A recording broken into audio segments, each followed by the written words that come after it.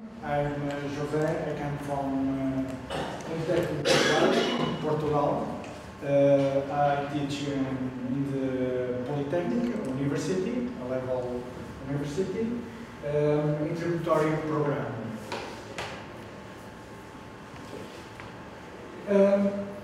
I teach programming over 25 years, but all the years I feel the same problems. All the problems, I think this research and studies began 10 years ago. Is better for the next level of studies of the students. There are a lot of studies and points of this difficult to study programming.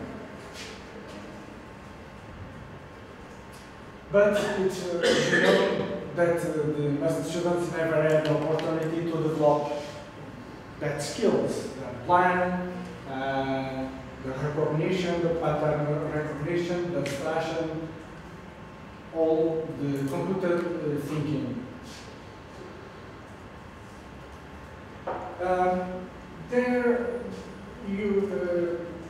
There are a lot of studies and projects to develop and motivate the young children to develop the programming and the computational thinking.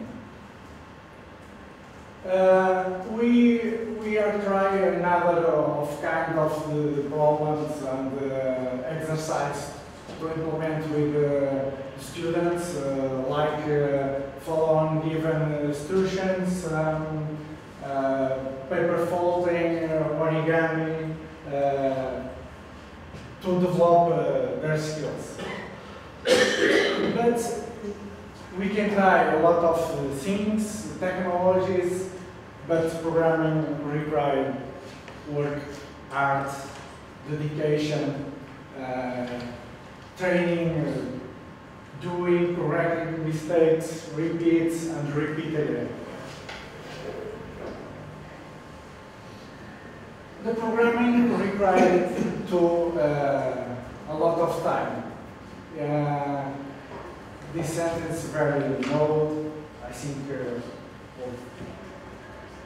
for everything. Like others activities, we need time to develop their skills.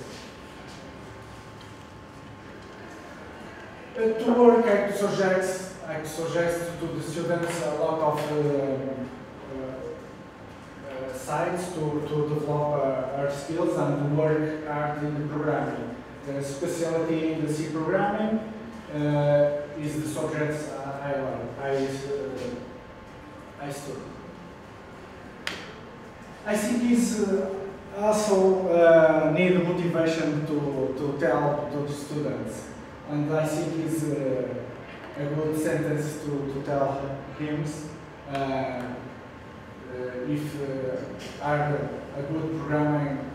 I think tomorrow is the result of the futures, and they have superpowers to the future. But I feel difficult to follow the students in their learning process.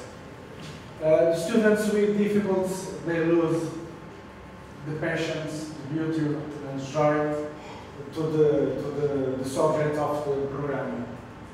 And as a result, the failure or unsuccess for the students. With a lot of these technologies, we think to build this kind of application to follow up the students. The students go to build skills with a kind of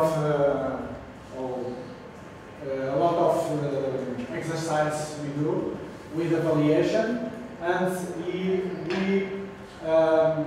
construct the skills of each student.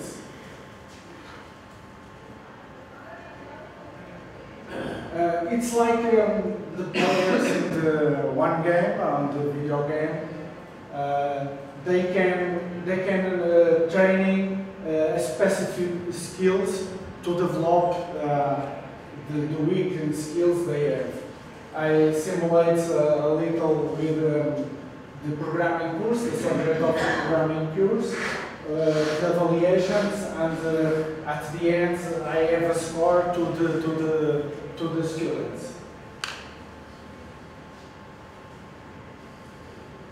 At the end, I want to look to the students, and I see the skills, and I want to help the skills.